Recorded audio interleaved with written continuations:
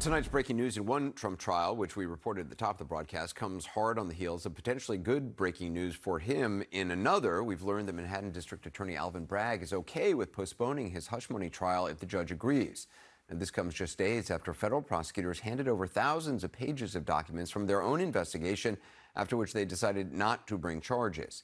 As you know, the New York trial is set to begin on the 25th of this month. Pushing it ahead a month would mean it could begin the same day the Supreme Court has set for oral arguments on presidential immunity in the January 6th case.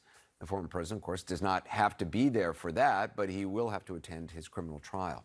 Joining us now with more, CNN Chief Legal Affairs Correspondent Paula Reed. So how did this happen with the trial date less than 2 weeks away? Anderson, I think the judge is going to have the same exact question. If this is a surprise twist, certainly gives a boost to Trump, who has been employing this strategy of just trying to delay all of his criminal cases. And delays ahead of trials, that's not an unusual occurrence. But here, this delay is the result of the fact that both sides now need to review tens of thousands of pages of evidence that was only handed over by federal prosecutors on Wednesday. Remember, this is a state case, so this is information coming from previous federal investigations. Why is it just coming in now? Well, it depends who you ask. The Trump team insists that the Manhattan District Attorney that is bringing this case against former President Trump, that they have withheld it. But prosecutors insist that the Trump team just waited until earlier this year to subpoena the evidence as part of an effort to delay. Now, the Trump team wants to push this case back 90 days. Prosecutors say they wouldn't object to a 30-day delay, but ultimately, it'll be up to the judge. And do we know when the judge would make a decision? Well, Anderson, this case was scheduled to start in 10 days, so I would expect a decision quite soon. Open question, though, is whether this judge is going to want to have a hearing or a teleconference just to press the parties on some of these issues, but I would expect this in a matter of days. And how does that impact the overall calendar of Trump's court case? Because this was supposed to be the first one. Yeah, and it was the only one that was firmly on the calendar. Now, with the help of our calendar graphic here, I mean, the other three criminal trials right now are in limbo. The January 6th federal prosecution, it's unclear when that's going to go or if it'll go at all, because in April, the Supreme Court will hear arguments on whether former President Trump has immunity to shield him from that case. And then we don't expect a decision there until probably mid to late June. Now in May, you see the classified documents trial is there. Look, that's just in pencil. We were in court 2 weeks ago where the judge, Eileen Cannon, a Trump appointee, she heard arguments about when she could push that back. Based on what we heard while I was down in Florida, Anderson, I think she would probably put that in August at the earliest. Now, you also have the Georgia case that Fani Willis said she wanted to bring in August. Currently, there is, of course, an open question of whether she will still oversee that case. And those efforts to disqualify her certainly will have delayed that case beyond August. So, Anderson, with this new request for a delay, we'll see what the judge does. But right now, it is not clear if former President Trump will face any criminal prosecution before November. All right, Paula Reed, thanks. Back with Jeff Toobin, Jennifer Rogers, and Andrew McCabe. Also joining us, Margaret Hoover, host of Firing Line on PBS. Andrew, does it make sense to you that the Southern District, the federal prosecutors, I mean, why would they just now send this stuff over? I know they were subpoenaed, but couldn't they have sent this stuff to the Manhattan DA earlier? There's not a good answer for that question. I think on the surface, the multiple prosecutors' offices in New York, so you have Manhattan, and then you have the two federal prosecution offices, the Southern District and the Eastern District. On the surface, we always hear about good cooperation, the law enforcement community. But in the nitty-gritty of individual cases, in my own experience, for having been an agent there for a decade or so, these requests for evidence or access to each other's witnesses are often fraught with competition and defensiveness. Prosecutors want to be very careful before they turn over documents to another prosecutor's offices to ensure that they're not going to use them or need them at some point in the future. I would expect there were some calculations like that involved, or basic bureaucratic delay. It takes a lot of approvals and up the chain of command. Well, I mean, Jennifer, in the filing, DA Bragg blames the former president's legal team, saying that they didn't try to seek the records until January. He wrote, "We note that the timing, the current production of additional materials from the USAO is a function of defendants' own delay." But, I mean, if Bragg knew this material was out there, couldn't he have asked for it? Yeah, it depends what it is, and we don't have a great idea about that. We may learn more when they file their actual substantive response, either tomorrow or Monday.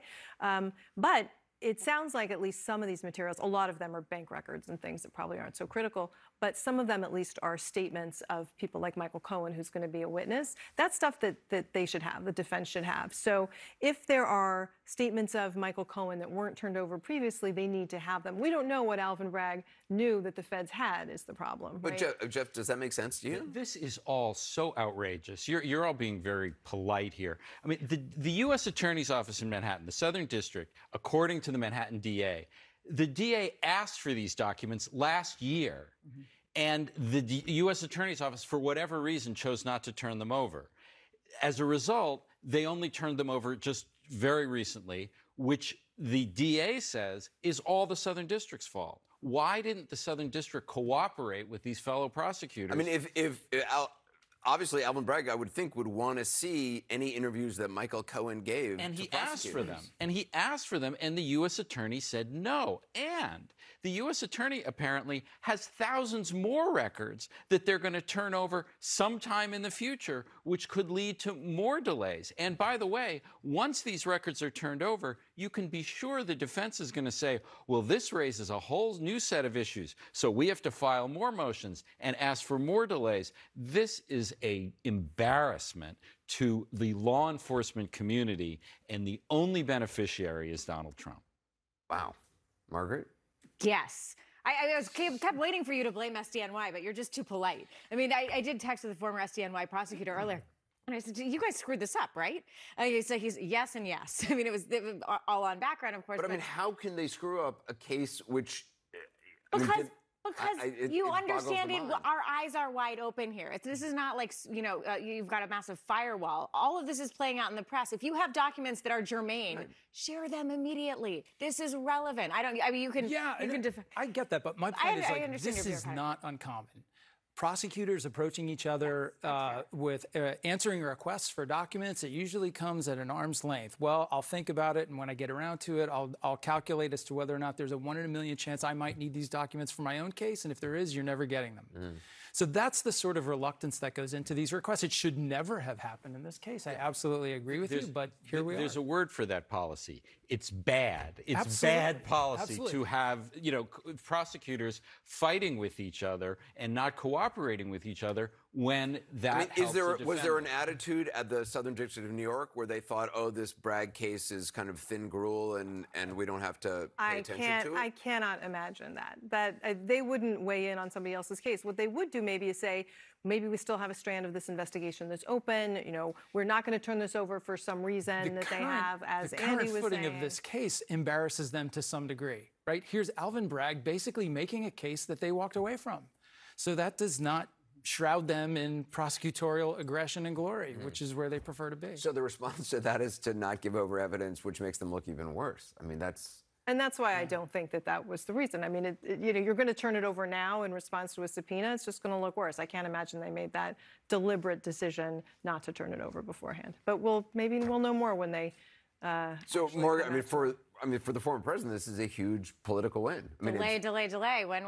And it also points to dysfunction, and it feeds into all the conspiracy theories. All the fake news and conspiracy theories that he's winding up anyway. The truth is, though, this isn't the case, we know this isn't the case when it went to trial. That was going to be the case that is, at least from a political perspective, the one that is going to help, the opposition or people who are concerned about Trump returning to the presidency really make the political argument that, he shouldn't go back to the presidency because of a business misdemeanor that was worth about $130,000. I mean, that's not the case. It's the case where he took secret documents and top secret documents and hid them in his shower in Mar-a-Lago illegally. That's the case you want to litigate politically, nationally, in the months before and weeks before the national election, the presidential election. I think that's a little unfair to the Manhattan DA's case. I mean, the Manhattan DA's case, at least the way they're putting it, is that the reason all of this money went to Stormy Daniels was to hide stuff from the voters on the eve of the 2016 election. They're saying it's an election interference. It's an election interference case. Which makes it not a misdemeanor as a normal business fraud case. I understand that. There's just no precedent for that. Well, there's no precedent for a lot of things Donald Trump did. But it is also true that if he's convicted, he will be a convicted felon. And in America, that's usually considered not a good qualification to be president of the United States. Do you think this is going to go to trial before the election? I do. I think this one, I think, will somehow stagger to trial in, sometime in the spring. And to your political point, actually, the polling bears out that if he is convicted in any trial or in any case, in all of the 7 tipping point jurisdictions, states that are close that will decide the election, this dramatically changes. That's what people say to pollsters, but who knows if that's true? I mean, they said that to pollsters when they also said they would vote for him over Biden at the same time.